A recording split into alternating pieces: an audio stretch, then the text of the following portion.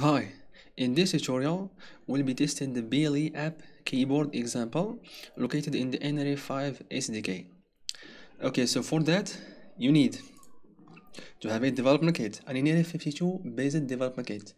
So you can either use the nRF52 development kit, the nRF52 840 development kit, and I think also the other development kit available in the nRF52 series, which is the nRF52 833 development kit.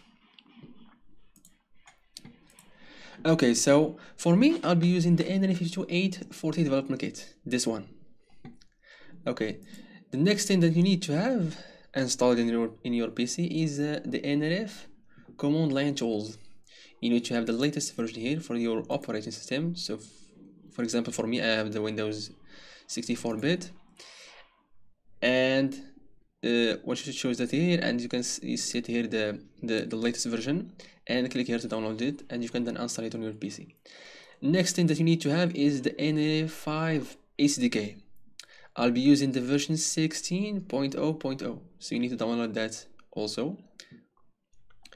The next tool that you need to have is the SEGGER Embedded Studio IDE, as we'll be using the SEGGER toolchain. So you just need to head over to this web page here and download it here for your operating system. Okay, so next, the next tool that you need to have for testing this example is this app here. We'll be using this one for our Android phone. This is for seeing what exactly the development kit sends to our phone here for the head events. You can use this app here to debug that.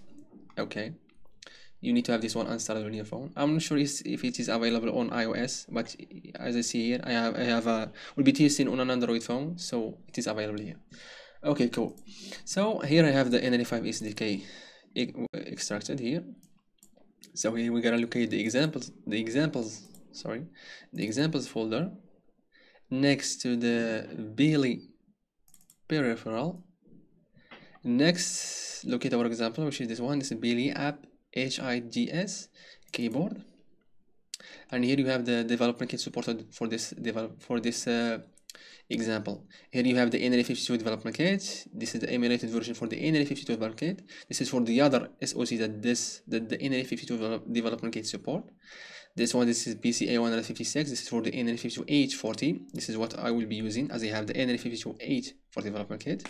This is the emulated version of this one. This is for the other SoC that the nRF52 840 supports the development for. Okay, and this one is for the other development kit. I think this is for the nRF52 833 development kit. Okay, cool.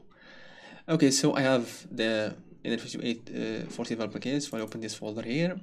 Then we'll be using the S140 soft device. And next, for the toolchain, I'll be using SEGGER Embedded Studio here. Okay, and you open this file here. Just double click on it, and it will launch the Embedded Studio with the example project open here. Cool. So here we have our project main.c file. Cool. Next thing that you need to have is plug in your development kit. This is my development kit. I'll just replug it. Okay. And here it is. It is on here. As you can see, here is an LED on. Cool. So the first thing that you need to do is head over to target, connect G-Link, then again target, then erase all. This is to erase the other app if it has another application on its flash memory. Next thing that you need, you head over to build menu, then build and run. This should build it and run it on your development kit.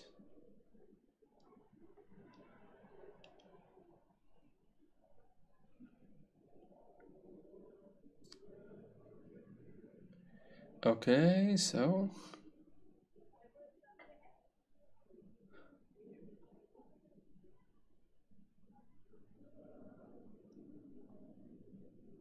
should be running in a second here.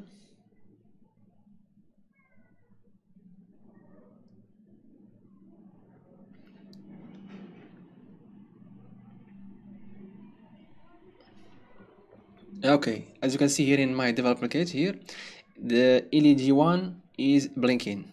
This means that the developer kit is advertising. Okay, so let's we'll do a first test here with my PC here. I'm using the Windows 10, so I have the BLE here. So just head over to Bluetooth here. Okay, Bluetooth and other devices settings. Just open this menu here.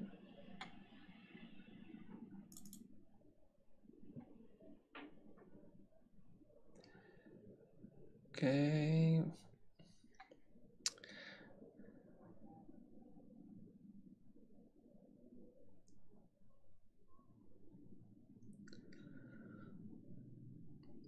Okay, here it is. So here I have the Bluetooth, it is on. So the first thing you have to do is to connect my developer kit is head over to add Bluetooth and other devices. Then select Bluetooth, here the first one. It's scanning now, but as you can see here, the LED is the LED on the development kit is not blinking fast. This is due to that we have many types of advertising. The first one is the fast advertising, and as you can see, once we flashed our application, the LED was blinking fast. Now it is blinking not fast. It is a bit long. So here it is passed to another advertising type, and this is it takes the host more time to discover this developer kit.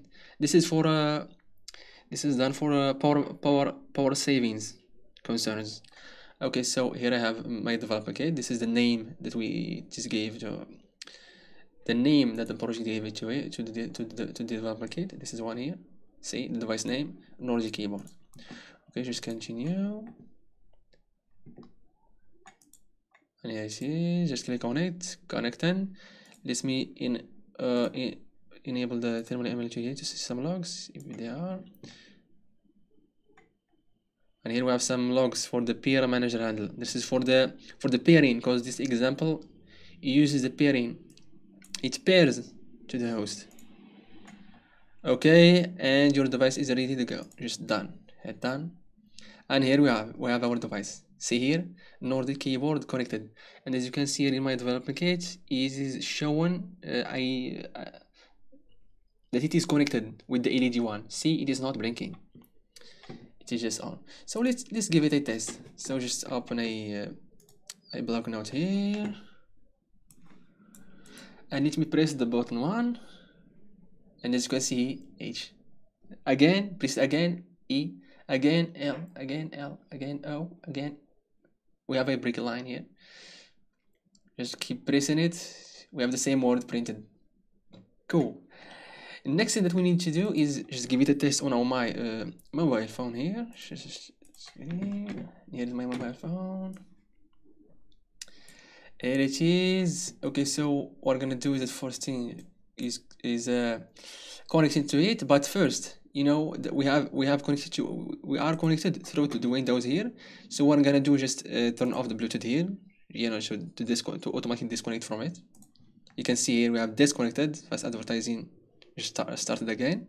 Okay, just head over to my mobile phone here, the settings, device connectivity, Bluetooth, and here it is scanning. The developer kit is blinking, so it should appear here in the search. Not yet. Try again.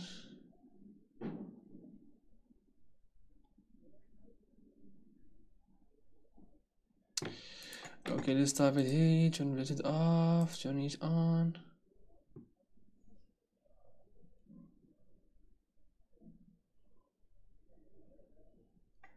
Oh, I see. So it just connects and pairs to one device. That's the way we have the waitlist here. See, that's the problem. We have a waitlist here in this example. So it'll just connect to the first one. If you connect it to a device, it'll still just connect to that device only, and it is added to the wait list. Okay, so what we'll be doing here is that we'll just refresh our example. The first thing that we'll be doing here is head over to target, connect G-Link. We need to erase the chip here. No, erase all, yes. Cool, just again build and run.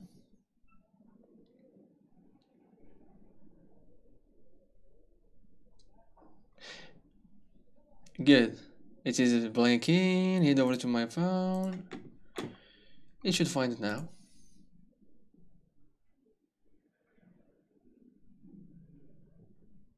And here it is, Nordic keyboard. Just based on this one, it is pairing to keep allow access pair. And there you go, it is pairing now. Okay, so let's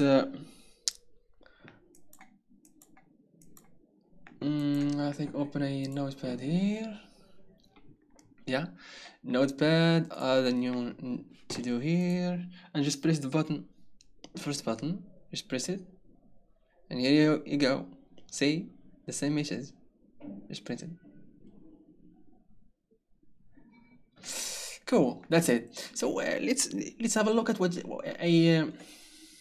a problem that you'll maybe face with this type of examples that uses the pairing. Okay, so let's do another test here. So let's just target connect. First, I just need to disconnect here. So just head over to settings and just turn off the Bluetooth. Then target erase all. This erases all, and again build on the RAM.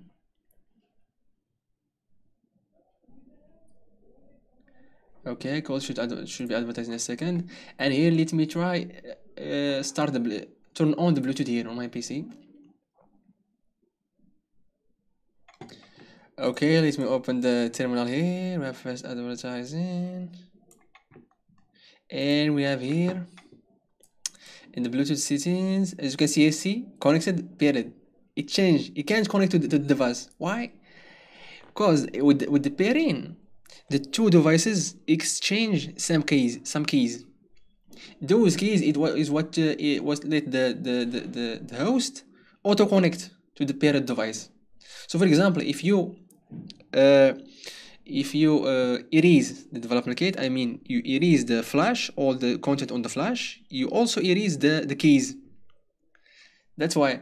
But here in the host, the host still have the key of the last pairing. But the development kit doesn't know that pairing. So once the exchange of the keys, once the two devices verify those keys, the device does not have a key, but the host have a key. That's why it tries to connect, but the development kit don't allow it. So to fix this problem here, what you're gonna do is just click on this one here and click on remove device. This will delete the key on the host side. So just yes, remove a device. It is removed now. Now you can try it from first here, just Bluetooth, search for it, Nordic keyboard, done. And should appear here. Sorry. And here it is, and it is connected. Cool. Now let's give it a test. Okay. Just press the first button. And here it is, working good. Okay, so let's go to the phone here. But before that, we will be doing a small update to this example here. We will be changing this here. See what the development kit uses. Where it find these hello characters that it sends through the Bluetooth to the host. And here they are. See, the key H is 0B. This is a hex. And we have E, we have L, we have another L, and O, and we have the return key. Those are the hex codes for those keys. to have a look at all the hex codes for all the keys, the easy thing that you're going to do is open this example here. Here's the examples, peripheral, then go to USBG HID. No, it's not generic. It's composite here for the composite one. PCI 156, then blank, then SEGGER, then open this folder here. This file here. This will launch the project. In this project here, we are concerned about this this header file here. This one. App USBD HID keyboard.h. This is the one I open here.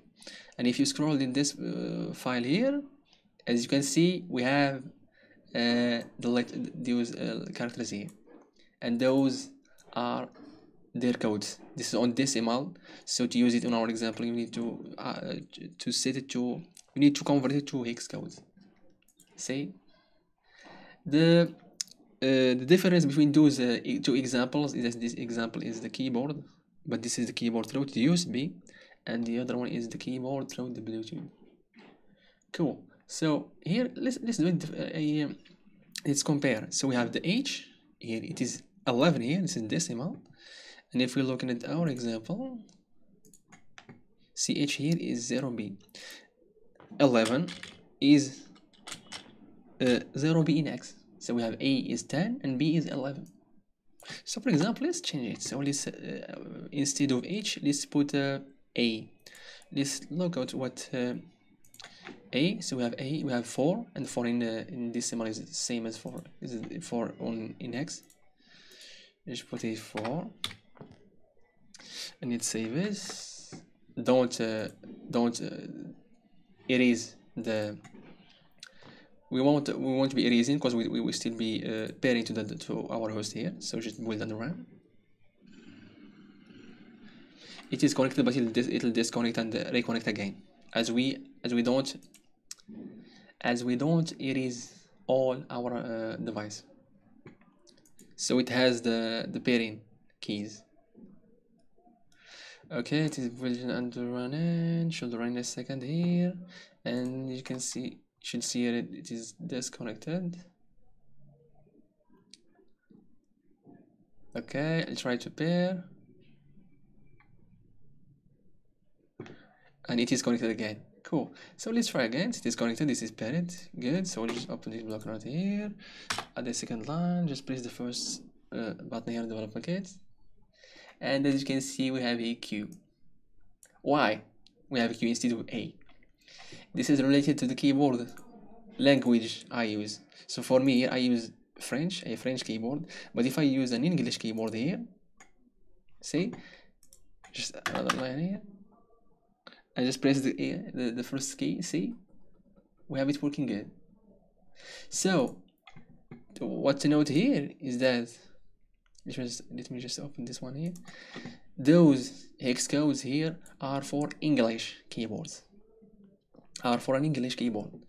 If you have a French keyboard here or another keyboard that uses the same characters here, you know, I, B, C, D, it'll have a different behavior. So for example, if you set A, it'll be a Q in a French keyboard. You know what I mean? Cool. And that's it here. Okay, so next thing that we'll be doing is testing on my phone here. So same, we have a waitlist here, so we need to erase all. So target. Target, it is all. Just build and run. So this what happens same as with the Windows. So what we're gonna do here in the Bluetooth. So just go to settings, then Bluetooth. Then we have this here. So first it won't connect. So what we're gonna do is unpair, because the keys will be lost. And yeah, the developer kit is scan as, so just is advertising, so just scan. Should find it in a second, and here it is. Now not this one, I need this one. See, also another thing that I want to point out is that this is one of the cases that you can connect to a device using just the Bluetooth setting. let me frame it. This is one of the keys that you can connect to a device, to a BLE, a Bluetooth Low Energy device, just on the Bluetooth settings. Because you know this one is a HID device, a human I don't know, ID device. For the other devices, they just have other custom service or other type of service like this one, like the custom service. It won't appear here. You need an app to connect to it. See? Okay, cool. We have this one here connected, and what I'm gonna do is just open the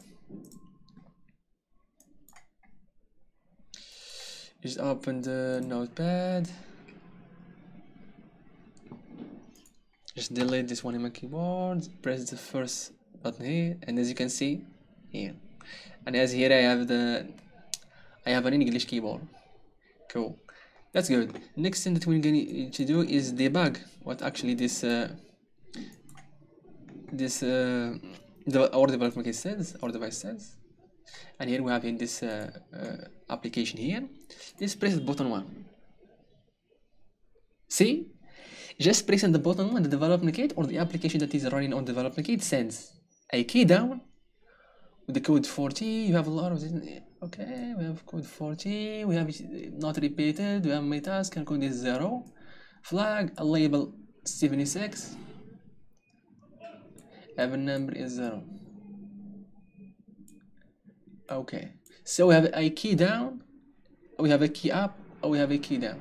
Just on pressing and releasing this button here. Let's try again. First button. Again.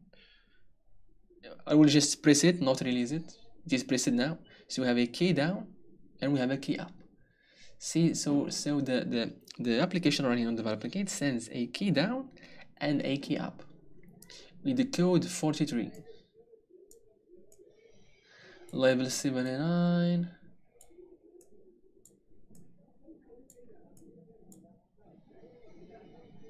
See, the release does not count. It's just the only thing that counts here for the button is the press for this application. Just press.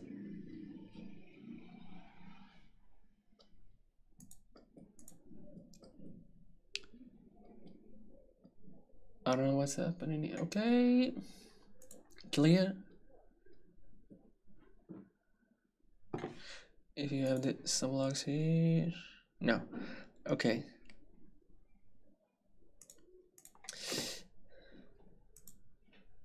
Let me just open it.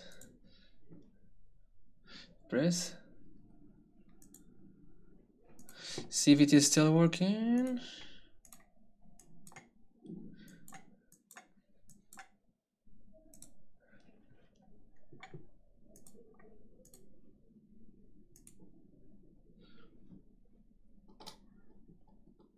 Okay, something went wrong with the application with this application here. So just try again.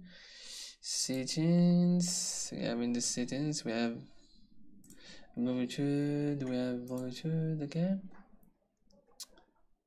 and it is connected. You just turn the Bluetooth off to disconnect. Turn it on again. Connected. Try again.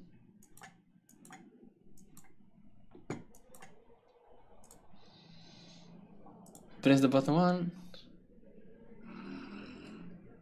and it is working. Okay, something the Bluetooth, I think something with the connection. See, it is working now. Good. And you can debug here all the logs that you can send. Like for example, if you want to just send the key up once the key is pressed, and send the key down once the button is released, you can change that in the application, and you can look into this app. You can change that in the firmware running on the nRF5 development kit, and test that or debug it in this application here on your phone. Cool. So also in Windows here we have another application. We have an application for that. So first let me just close here. Try again. Tools. And remember, as we have a whitelist here, so just it is all build and run. And here in Chrome, you're gonna look for I think here I have it. Key event. See, this is one. It is Chrome key event tester. If you look into the Chrome extensions store, you'll find this one here, and you can install it through Chrome. It's named Chrome key event tester. Just open it here. First, just connect to it, and first remove device. I want to remove it. Removing device. Remove it now. Add a Bluetooth device here. Bluetooth. And connecting to it. Good.